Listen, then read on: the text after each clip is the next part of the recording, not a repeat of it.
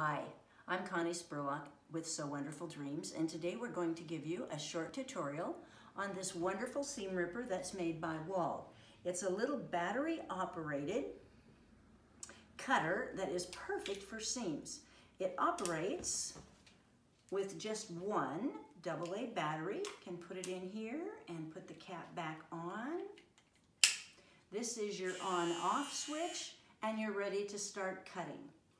Usually, if I have 4 or 5 inches to do, I'm just going to put it between my fingers like this, and all I have to do is turn it on, and as I pull that apart, it's just going to open that seam just lickety-split.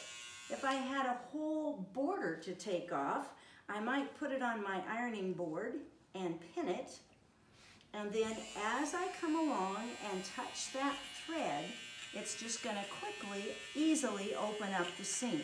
I can go what we call backwards like this, or I can tip it at about a 45-degree angle and cut the next thread as we come along. No stitches too small, so it will cut everything, even paper piecing. And the one thing that we always are careful to do is if we had a back stitch or a fix, we would take it out before we took the seam apart. It doesn't do well if you're pushing it, shoving it, jamming it. Gentle is the easy word. So when that blade that will not cut you touches the thread, it'll cut it right away. So thank you for watching today. I hope you see how easy it is to use that seam ripper.